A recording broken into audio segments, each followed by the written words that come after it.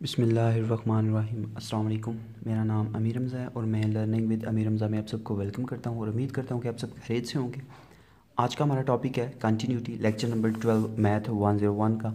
इससे पहले हमने 11 लेक्चर्स जो हैं वो कवर कर लिए हैं, तो उम्मीद है कि वो सारे लेक्चर्स आप लोगों को क्लियर हो गए होंगे। कुछ ना कुछ आप लोग के जो नॉलेज है उसमें इजाफा हुआ होगा और वीडियोज़ आपको पसंद आ रही होंगी।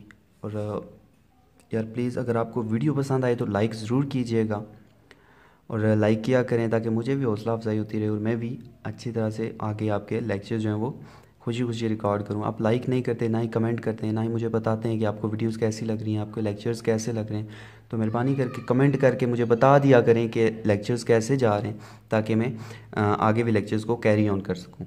ठीक है, तो स्टार्ट करते हैं लेक्चर नंबर 12। तो लेक्चर हमारा कंटिन्यूटी। तो कंटिन्यूटी के बारे में इस लेक्चर में पढ़ेंगे हम। सबसे पहले develop the concept of continuity by example. Example के थ्रू हम देखेंगे कंटिन्यूटी क्या होती है और डिसकंटिन्यूटी क्या होती है। ठीक है, उसके बाद mathematical definition of continuity of functions की मैथमेटिकल डेफिनेशन देखेंगे। ठीक है, उसके बाद हम देखेंगे कंटिन्यूस फंक्शन की प्रॉपर्टीज़। उसके बाद हम देखेंगे पॉलिनोमियल एंड रैशनल फंक्शंस की कंटिन्यूटी। ठीक है, पॉलिनोमियल जो होती हैं उनकी कंटिन्यूटी कैसे फाइंड की जाती है, और हमारे पास जो रैशनल फ्रैक्शंस होते हैं, रैशनल कौन से होते हैं, जो p/q की फॉर्म में होते हैं, उनको रैशनल कहते हैं। ठीक है, उसके बाद continuity of composition of functions and कुछ थ्योरम्स हैं इसके, तो उन थ्योरम्स को भी हम देख लेंगे। सबसे पहले बताता चलूँ कंटिन्यूटी क्या होती है। कंटिन्यूटी कुछ मखसूस पॉइंट्स होते हैं आपके ग्राफ के अंदर, कुछ मखसूस पॉइंट्स होते हैं उस फंक्शन के, जहाँ पे वो फंक्शन हमें पता चलता है कि वो फंक्शन इस खास पॉइंट पे कंटिन्यूस है या डिसकंटिन्यूस है, क्योंकि बात हो रही है लिमिट्स की। तो जैसे कि वो मखसूस पॉइंट कौन से होंगे, जो लिमिट्स में होंगे। अब लिमिट क्या होती है, फर्ज करें एक लिमिट 3 है, तो 3 पे हम चेक करेंगे उस ग्राफ में क्या ये फंक्शन कंटिन्यूस है या डिसकंटिन्यूस है। अब जो हमारे पास लिमिट होती है उसको हम किस से शो करते हैं, सी से। तो मखसूस पॉइंट एक सी पॉइंट होगा जहां पे वो फंक्शन हमें पता चलेगा कि वो फंक्शन कंटिन्यूस है या डिसकंटिन्यूस है। ये आपने ध्यान में रखना है। उसके बाद ये फंक्शन क्या कर रहा है, इसकी कर्व देखें डाउनवर्ड जा रहा है। ठीक है, तो इस पॉइंट पे ये वाला फंक्शन डिसकंटिन्यूस है। ये मैं एग्जांपल के साथ भी बताऊंगा, ऐसे आपको क्लियर नहीं होगा, आगे मैं आपको एग्जांपल भी दूंगा। अब हमें इसमें यह होगा कि अगर आप फाइंड कर रहे हो left hand limit and right hand limit, अगर दोनों का आंसर अलग अलग आ रहा है, एक का 2 आ रहा है, फर्ज करें एक का 3 आ रहा है, तो वो फंक्शन डिसकंटिन्यूस हो जाता है। इसकी थोड़ी सी एग्जांपल मैं देता हूँ आपको कंटिन्यूटी और डिसकंटिन्यूटी की, ताकि आपको क्लियर हो जाए। फर्ज करें हमारे पास एक राइट हैंड फंक्शन है और एक लेफ्ट हैंड फंक्शन लिमिट है। ठीक है, दोनों के हमने लिमिट्स पुट की हैं। एक फंक्शन था, फर्ज एग्जांपल के तौर पे ये बता रहा हूँ, दोनों का आंसर हमारे पास 0 आया। अगर दोनों का आंसर 0 आए तो लिमिट एग्जिस्ट करती है। एग्जिस्ट मीन्स कि लिमिट कंटिन्यूस होती है। अगर दोनों का आंसर अलग अलग आता है, एक का 0 आ गया, फर्ज करें एक का 1 आ गया, तो वो हमारे पास जो लिमिट होगी वो नॉट एग्जिस्ट होगी, उसको डिसकंटिन्यूस की फॉर्म में भी लेंगे हम। ठीक है, इसके आगे मैं एग्जाम्पल दूंगा आपको, तो थोड़ा सा देख लेते हैं। सबसे पहले तो डेफिनेशन पे आ जाते हैं कि सबसे पहला होना चाहिए हमारे पास, यहाँ से ही मैं आपको बता देता हूँ कि डेफिनेशन में मैथमेटिकल डेफिनेशंस के मुताबिक क्या होना चाहिए यहाँ पे। तो यहाँ पे हमारे पास 3 चीज़ें होनी चाहिए। सबसे पहले F of C is defined. जो हमारे पास एफ ऑफ सी का मतलब क्या है, फंक्शन के अंदर जो हम सी मीन्स उसकी लिमिट जो पुट करें वो डिफाइंड हो, उसका कोई ना कोई आंसर आ रहा हो, अनडिफाइंड ना हो।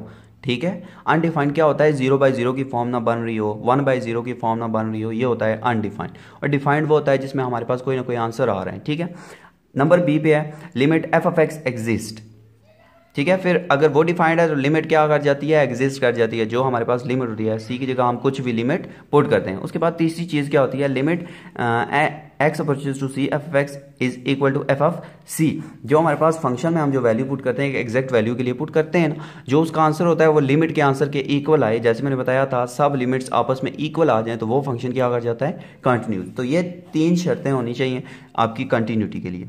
ठीक है, अब उसके बाद एक एग्जाम्पल भी, बल्कि आगे उसने 2 एग्जाम्पल्स दी हुई हैं, तो इनको भी थोड़ा सा देख लेते हैं। एक एग्जाम्पल ये है और एक एग्जाम्पल ये है। 2 फंक्शंस दिए हुए हैं, एक दिया हुआ है एफ ऑफ एक्स और दूसरा दिया हुआ हमारे पास जी ऑफ एक्स। ठीक है, अब यहाँ से हम क्या फाइंड करेंगे, लिमिट्स। तो साथ साथ मैं बताता जाता हूँ आपको कि लिमिट्स कैसे आपने फाइंड करनी है। फंक्शन पहले लिख लेता हूँ मैं, जी ऑफ एक्स है हमारे पास, जी ऑफ एक्स में वैल्यूज लिखी हुई हैं x² - 4 डिवाइड बाई x - 2 और एक है 3। और ये तब होगा जब x इक्वल नहीं होगा 2 के, और ये होगा जब x इक्वल होगा 2 के। ठीक है, तो इसको पुट करते हैं हम, वैल्यूज देखते हैं हमारे पास क्या आंसर आता है। तो यहाँ पे अगर हम देखें तो जी ऑफ एक्स में अगर मैं वैल्यू पुट करूँ, फर्ज करें मैं लिमिट पुट कर रहा हूँ x अप्रोचेज टू 2 है ना लिमिट, ये वैल्यू दी हुई है, पॉजिटिव ही कर रहा हूँ। पॉजिटिव का मतलब होता है बड़ी वैल्यू, ठीक है। तो यहाँ पे तो इक्वल आ रही है, इक्वल में बड़ी तो नहीं होती, इक्वल में बराबर होती है, यानी कि सेम वैल्यूज होती हैं। अब बराबर नहीं है, इसका मतलब ये बराबर नहीं है, या तो छोटी है या बड़ी है। तो यही वैल्यूज लूँगा मैं, x square minus 4 divide by x minus 4 minus 2। तो मैं यहाँ पे वैल्यूज पुट कर देता हूँ। अब यहाँ पे मैं क्या करता हूँ, इसमें वैल्यू पुट करता हूँ, लिमिट अप पुट कर देता हूँ, 2 का square minus 4 divide by 2 minus 2। ऊपर भी 4 माइनस 4 0, नीचे भी 0। कौन सी फॉर्म बन रही है हमारे पास, अनडिफाइंड फॉर्म बन रही है। तो जब भी डिफाइंड फॉर्म ना बने, अनडिफाइंड फॉर्म बने, तो वो फंक्शन क्या हो जाता है, डिसकंटिन्यूस। याद रखिएगा, अब ये वाली 3 कंडीशन थी हमारे पास जो मैंने ऊपर आपको बताई थी, उसमें अनडिफाइंड आ गया तो ये फंक्शन कंटिन्यू नहीं है, याद रहेगा। उसी तरह एफ ऑफ एक्स में भी अगर ये जो एफ ऑफ एक्स है इसमें भी अगर 2 पुट करूंगा तो ये भी अनडिफाइंड वैल्यू ही देगा।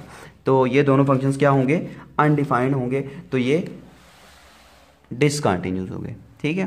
तो ये प्रॉपर्टी हमारे पास डिसकंटिन्यूटी के लिए थी, ठीक है। इसके बाद नेक्स्ट चलते हैं, नेक्स्ट भी इसी तरह कुछ प्रूफ्स दिए हुए हैं, ठीक है, कॉन्टीन्यूस और डिसकंटिन्यूस के हवाले से। उसके बाद कुछ प्रॉपर्टीज़ आ जाती हैं, ठीक है, जो हमने देखा था कि हम प्रॉपर्टीज़ को भी देखेंगे।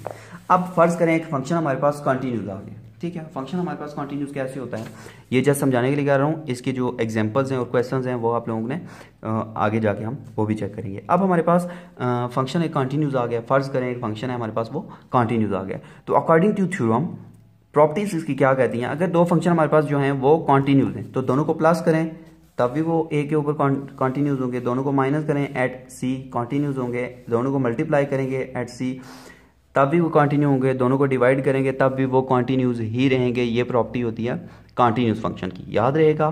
दो फंक्शंस हैं, दोनों कंटिन्यूस हैं, तो दोनों के आंसर्स को आप प्लस करें, माइनस करें, मल्टीप्लाई करें, डिवाइड करें तो वो कंटिन्यूस ही रहते हैं। अब उसके बाद क्या आ रहा है हमारे पास, नेक्स्ट हम देख लेते हैं कुछ continuity of rational number. Rational number वो होते हैं जो p बाई क्यू की फॉर्म में होते हैं, डिवाइड की फॉर्म में होते हैं, उनको हम रैशनल नंबर कहते हैं। तो यहाँ पे ये कॉन्सेप्ट कैसे है, एच एफ एक्स के इक्वल उसने फंक्शन रखा हुआ है। अब नीचे जो भी चीज़ है ना, एक्स की माइनस 5x प्लस 6, इसकी फंक्शंस नहीं दिए हुए, इसमें लिमिट क्या पुट करनी है, तो इसको इक्वल टू 0 रख के इसके फैक्टर बनाने हैं, फैक्टर बना के वहाँ से आपने लिमिट निकाल लेनी है। तो इसकी लिमिट आएगी 2 and 3।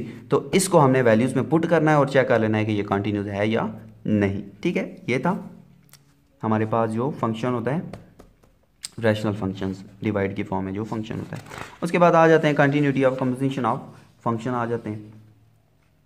आगे कुछ एग्जांपल्स भी इसकी दी हुई हैं, तो अभी मैं आपको समझा देता हूँ थोड़ा एग्जांपल के साथ कि ये क्वेश्चन हमने कैसे करने हैं। फॉर एग्जांपल हमारे पास एक क्वेश्चन है, F of x is equal to 9 minus x square, ठीक है। और इसको हमने लिमिट हमने रखनी है जी, फर्ज करें हमने लिमिट रख ली c इज इक्वल टू 3। तो ये हमने फंक्शन चेक करना है ये कंटिन्यू है या डिसकंटिन्यूस, ठीक है। तो इसको थोड़ा सा देख लेते हैं। सबसे पहले मैं रख रहा हूँ limit x approaches to 3, direct limit put कर देता हूँ, यहाँ पे अंडर रूट आ जाएगा, डायरेक्ट लिमिट पुट करता हूँ तो आ जाएगा जी 9 minus x square, limit put की 9 माइनस 3 का स्क्वायर विच इज इक्वल 3 का स्क्वायर 9 ही होता है तो 0 आ जाएगा, ठीक है। अब मैं limit x approaches to 3 positive, क्योंकि लिमिट 3 ही दी हुई है तो दोनों के लिए यही यूज़ होगी, माइनस एक्स स्क्वायर अब पुट करता हूँ तो माइनस 3 का square which is equal to 0। यहाँ पे भी 0 आ रहा है, यहाँ पे भी 0 आ रहा है, तीसरी मैं लूँगा राइट हैंड लिमिट तो वहाँ पे भी क्या आएगा, 0 आएगा। तो देखें तीनों जो लिमिट है वो डिफाइंड है, ठीक है। कोई ना कोई इसका आंसर आ रहा है, 0 आंसर आ सकता है, 1/0 ना बने, 0/0 ना बने, तो ये जो फॉर्म होती हैं ये अनडिफाइंड फॉर्म होती हैं, 0 हमारा आंसर आ सकता है, ठीक है। तो यहाँ पे अगर देखा जाए तो ये फंक्शन हम क्या लिखेंगे, फंक्शन इज कंटिन्यूस। यह आपने लाजमी लास्ट में लिखना होता है, फंक्शंस को सॉल्व करने के बाद आपने लास्ट में ये लिखना होता है कि ये फंक्शन कंटिन्यू है या डिसकंटिन्यूस, तो ये आपने लाजमी लिखना है, ठीक है। उसके बाद हम आ जाते हैं नेक्स्ट, इसके बाद नेक्स्ट हमारा लेक्चर स्टार्ट हो जाता है। तो इसमें लिमिट में बस यही चीज़ें थी कि फंक्शन कंटिन्यूस कब होता है और डिसकंटिन्यूस कब होता है। तो इसको आपने देख लेना है कि फंक्शंस कंटिन्यूस कब होता है और कंटिन्यूस कब नहीं होता है, डिसकंटिन्यूस कब होता है। तो फंक्शंस जब लिमिट्स जो हैं उनके आंसर्स इक्वल आ जाएँ, सेम पॉइंट पे डिफाइंड हो, तो वो फंक्शन कंटिन्यू होता है। अगर फंक्शन के जो पॉइंट हैं वो इक्वल ना आए, लेफ्ट एंड राइट हैंड, तो वो फंक्शन डिसकंटिन्यूस होता है, ठीक है। यहाँ पे जस्ट हमने ये कॉन्सेप्ट लिया है कि कंटिन्यूटी क्या होती है और डिसकंटिन्यूटी क्या होती है। इस कॉन्सेप्ट को आपने जहन में रखना है तो इंशाल्लाह ये टॉपिक आप लोगों को क्लियर हो जाएगा। बाकी इसकी प्रैक्टिस एक्सरसाइज देख लीजिएगा, वो आप लोगों को और ज़्यादा क्लियर हो जाएगा। तो उम्मीद है कि आज का लेक्चर आप लोगों को क्लियर हो गया होगा। अगर इसमें कोई मसला है तो आप कमेंट्स में मुझसे पूछ सकते हैं। बाकी यार वीडियोस को ज़रूर लाइक किया करें, ठीक है। और अगर आप चैनल पर न्यू हो तो सब्सक्राइब कर लो और बेल आइकन पर क्लिक कर लो ताकि आपको नई आने वाली वीडियो सबसे पहले मिल सकें। मिलते हैं अपने नेक्स्ट लेक्चर में, तब तक के लिए अल्लाह हाफिज़।